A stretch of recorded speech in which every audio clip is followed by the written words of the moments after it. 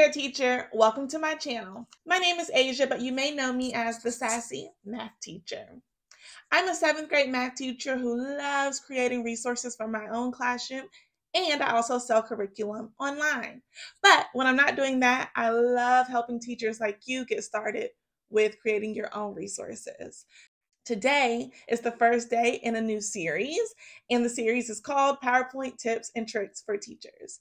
Each week, I'll be coming at you with a bite-sized episode where I'll just show you something quick that you can do in Microsoft PowerPoint. You can look forward to 4 weeks of these bite-sized tutorials, so make sure you subscribe to my channel so you get notified for each new episode. And I may add a little bonus in there. All right, are you ready to dive in? Let's go. In this first video, I'm going to show you how you can create your own clip art right inside of PowerPoint. All you need are some shapes, and you just have to get creative and visualize the different shapes that create the image that you want. So for this quick bite-sized episode, I'm just going to show you how you can make a pencil. Okay, so we're basically going to use like 3 different shapes. The first shape is going to be a circle. So go ahead and put a circle there. And you get a perfect circle by just clicking the screen, okay? But technically for a pencil, we don't want a perfect circle. So I'm going to stretch this down a little bit. And then what I'm going to do is go ahead and make that the color of an eraser, because that is going to be our eraser. That looks close enough. And we are going to give it no outline for now. We may change that later, but for now, we'll just stick to no outline. The next thing we're going to want to do is add in a rectangle. So I can go right up here to shapes, and I'm going to click the rectangle. And I'm going to start at that middle dot and start drawing out the main part of my pencil. Okay. Now, we want it to align as best we can with that eraser, so I'm just going to zoom in. Okay, that looks close enough. Almost. We want it a little better, though. Okay, I'm going to stretch it out a little more. There we go. That looks much better. Okay, and when I take that outline, it should be pretty much more perfect. Okay, so now this is going to be mustard, because that's the color of a pencil, right? All right, now what else does a pencil need? The lead, am I right? All right, so we're going to go ahead and get another shape. Notice I'm clicking from a different screen now. That's all right. So the tip of our pencil is going to be a triangle. So you can just draw one and then rotate it. But now we're going to zoom in again to get it a little more lined up with the base of our pencil. Okay. All right. Now this part is going to be gray, and I'm going to give it no outline. Okay. All right. So at this point, you can see like the makings of a pencil, right? Isn't that cool? So fun. Okay. The other thing, we want it to look a little more natural. And we also actually need the tip of our pencil. So we have a few more things we have to do. One of those things is adding in like a DIY shape. Okay. And technically pencils are more brown, aren't they? Yeah, they're more brown. All right, let's see here if I can find a nice brown. You can do what I'm doing, or you can go here and just choose a pencil. But let's see. It's a little dark. It's a little dark. So I'm gonna move in. Okay. Good enough. Okay. So now what we're going to do is just kind of make this blend into the yellow a little bit better. So what we're going to do is use this freeform shape here. So I'm going to draw like that indent part of the pencil by just tapping.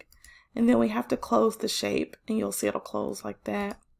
All right, so now I'm going to make it that same color, and then no outline.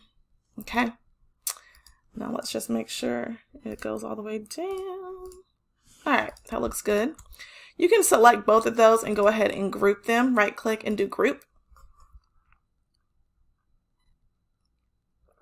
Gotta sip my coffee.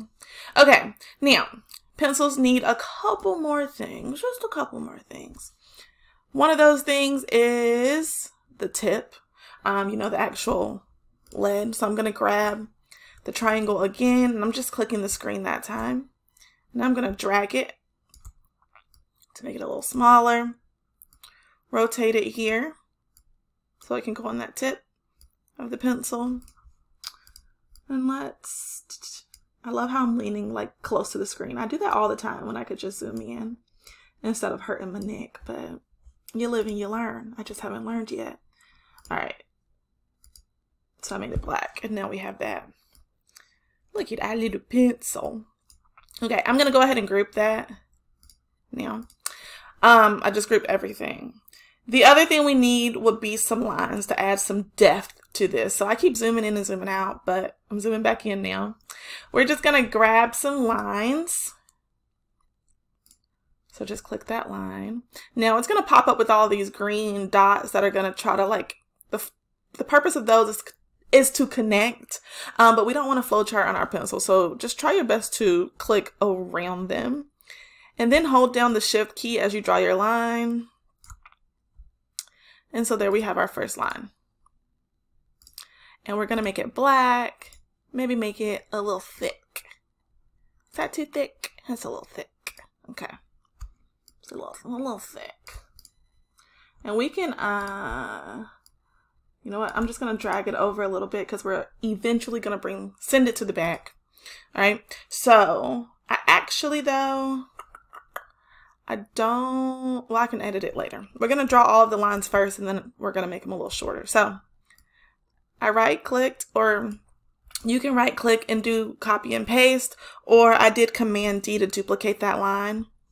And I'm gonna do it a couple more times. So I have 4 of them. I'm gonna scoot them up a little bit. And what I said about dragging, I'm just gonna drag them. Oh, make sure they're all selected. They are all selected. Hold up. I guess I can't move all of them at the same time, huh? Okay. Well, you can move them individually.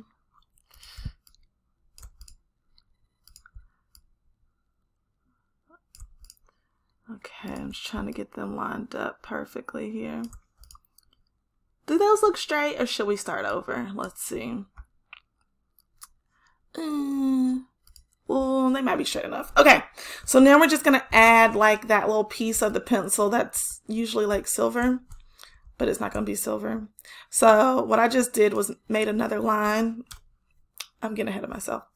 All I did, because I want a line that has like the same thickness of this one, I duplicated it, and let's just drag it down here so we can work with it. Now I'm just gonna drag it so it's a vertical line instead, and make sure the height is 0, so that tells you it's a straight line. And now we're going to place it here, and this will tell us if that was a straight. Okay, good enough. All right, and let's just make sure that this is as lined up as possible. I think that's good. All right, I'm going to duplicate that again by doing Command D, and one more time, and let's drag that one a little more over. Okay, so now that looks like a decent pencil. Well, do you think it looks like a decent pencil? Maybe. You like that? Okay. What we're going to do now is I know I'm going a little backwards, but we're going to ungroup everything. That way that I can bring this tip of my pencil. Let me make sure that tip is on it. I do want to keep those 3 parts grouped. And if you don't know what I'm doing, we can go to the selection pane, and you can see, move my head. You can see what is selected here. So I want, it's group 7, which is my freeform and my triangle, and then group 8, which is that tip. Okay. So I'm just going to group those together. And now you see how those black lines are on top of it? I don't want it to be like that.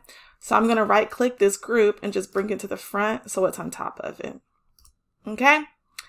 And so technically you can stop with your pencil there. If you're like me, You may want to add a little bit of shadow to it.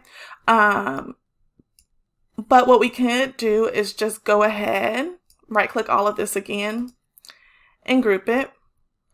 And to make this a picture, you right click and you save as a picture. I'm not going to do that because you'll see everything on my desktop and it is a mess. I'm embarrassed with how messy it is. You understand. So what I'm going to do is copy. So I right clicked and did Command C, but you can also do this, copy, and then right click and do paste, and you'll see this clipboard pop up. When that pops up, choose paste as picture. Okay, so now our pencil is a picture. It is no longer like multiple pieces together.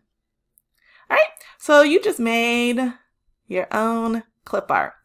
In the next episode, I'm going to show you how to do a few font effects and like set up the basis of a handwriting worksheet. So make sure you come back for that one.